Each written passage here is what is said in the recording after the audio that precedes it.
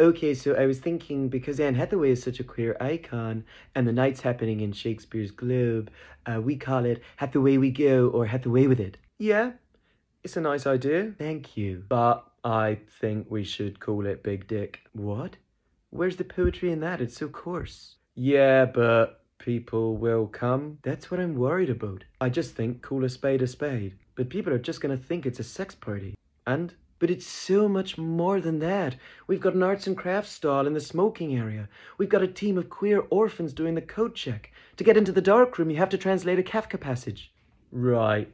Tell you what, if you agree to scrap all of those, I'll let you name it. Okay, deal, but not the Hathaway thing. Do you have anything else? Okay, so the oldest evidence we have for a queer relationship is this gorgeous ancient Egyptian couple called Khnumhotep and Niank Khnum. So I was thinking, no, Big Dick.